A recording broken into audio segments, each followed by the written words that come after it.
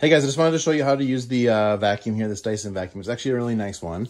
So right now we have this on the wall and it's actually charging. So to take it off the wall, just peel it back like that and then it'll come right off. And pretty simple. Obviously there's just a little trigger right there. So just use the trigger and you're able to use it. Now to switch out the, that little head, there is a button right here. So just click that, and I'm gonna pull this out here, so. Okay, anyways, you gotta push the button and then pull, so I needed two hands to do that. And now you're left with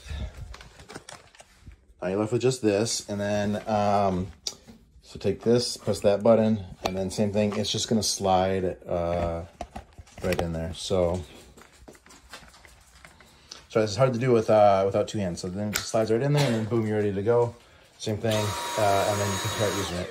And then once you put it back here, I'll just show you here real quick. You just slide the handle part, that little handle part in here, and just make sure that that charger is being charged there, and you'll see that green light or blue light light up, and then it's charging.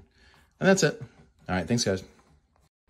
Okay, I just want to show you how to empty the vacuum in case it gets full. So there's a little red button on top here. Just pull that all the way up, and then that bottom part will just open it right up, and then all the dirt will fall into the garbage.